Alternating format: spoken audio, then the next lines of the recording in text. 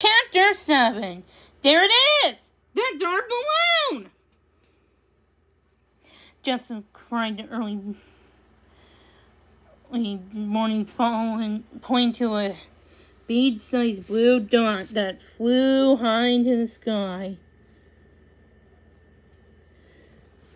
Storm sat on Jessica's lap in the back of the high flyer support car. Kim, who owned the car, was driving. Jessica's mom was in the passenger seat with a map and instruments on her lap. They were carefully tracking where the balloon would be so they would be exactly in the right spot to help with the landing. Storm barked as he jumped up on his hind legs. He poked his nose out of the open window. "Careful, Storm! Make sure you don't fall out!" Jessica cautioned in a whisper. It was 6:30 a.m. and conditions were perfect for ballooning. The clear blue sky overhead seemed filled with layers of balloons of all shapes and sizes.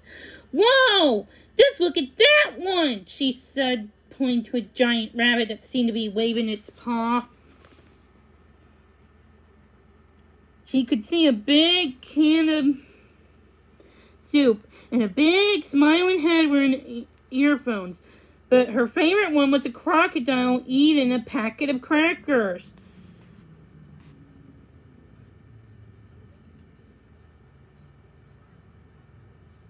They are like giant creatures that roar, spit fire, and chase each other, Storm yapped.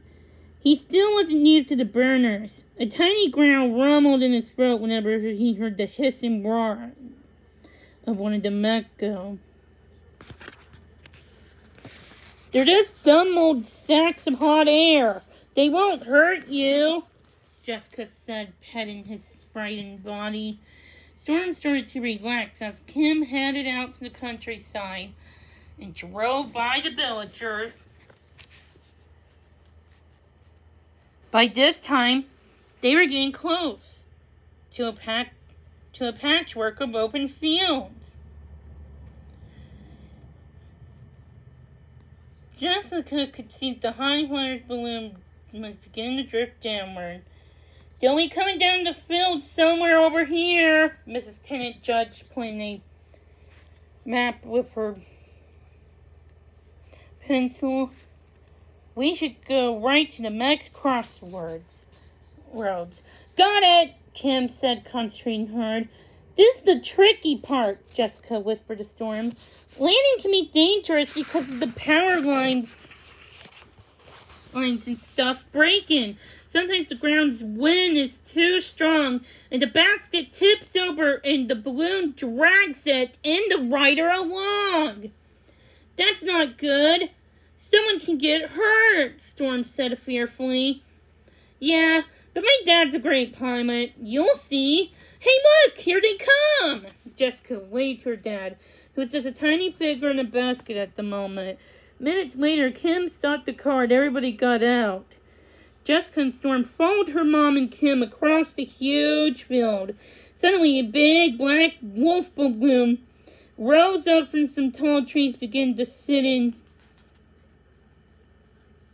rapidly. Jessica ducked.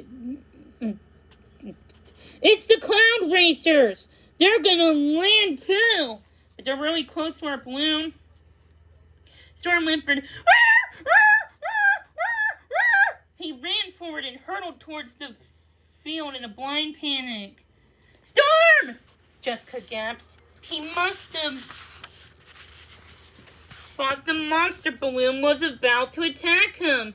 "Where did that puppy come from?" her mom cried.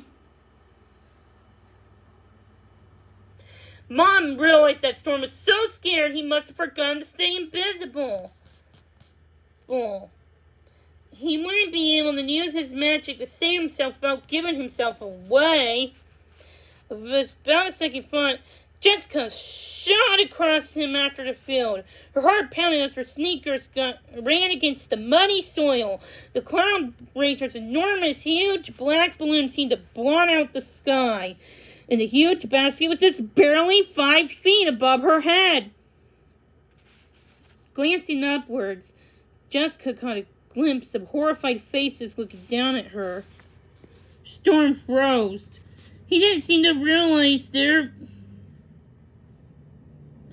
was a boom, that he was right where the balloon was going to land. And his midnight blue eyes were like saucers, and his fur up his back. In desperation, Jessica threw herself to the ground. Her fingers brushed Storm's brown like fur. Yes! She grabbed the little puppy and held him to her chest and then rolled over and over with him, just like she'd been taught to do at gym class at school. Oh, just then she came to a stop beside the fence at the side of the field. She smashed the knee and on a large half-berry ah! She gasped as a sharp pain took her breath away. Look out! Jessica's mom and Kim were running frantically across the field, waving their arms across the balloon. Jessica heard a shout from overhead. The powerful burners roared out. The monster wolf balloon slowed. And then for an amazing long moment, it does seem to hang there in the air. And then it rose high enough just to sweep over her and Storm and skim into the fence right at the max field. Jessica lay there, holding the puppy. Her entire leg was aching. She couldn't move. She saw her dad steering their balloon to a safe landing 30 feet away. Lay across the field. Jessica's mom ran to catch another rope. Kim ran to catch an anchor rope. Jessica's mom ran to where her daughter lay. Oh my God, Jessica! Are you alright? Mrs. Tennant said. I'm okay, Ma. Just a little shaken up, Jessica cried. Storm barked and reached up to lick Jessica's face. Thank you for saving me. You were very brave. I wasn't really. I didn't think about it.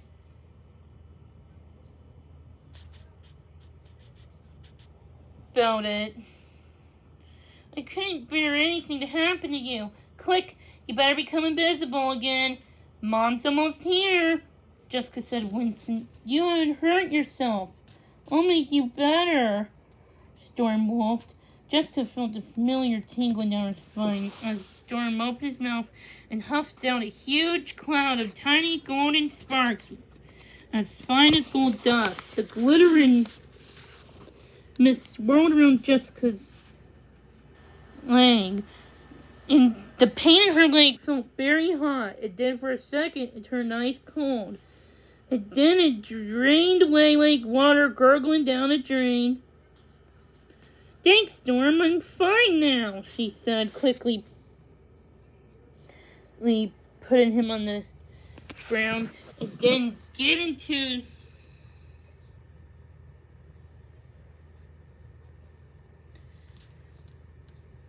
her feet. Just her mom reached her. You crazy girl! Whatever make you think about running after that little puppy? You could have seen really hurt, Miss Tennant said, looking red-faced and screaming. Where is the little guy? He ran through the hedges, Jessica mumbled hurriedly. He must have been a stray. Anyway,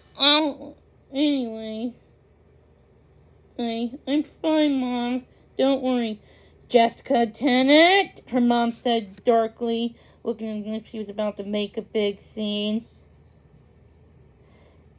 Jessica decided that it might be best to change the subject.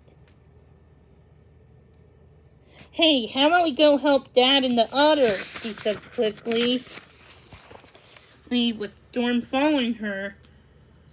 her. She marched across the field where Kim and her dad and other folks were dealing with the balloon.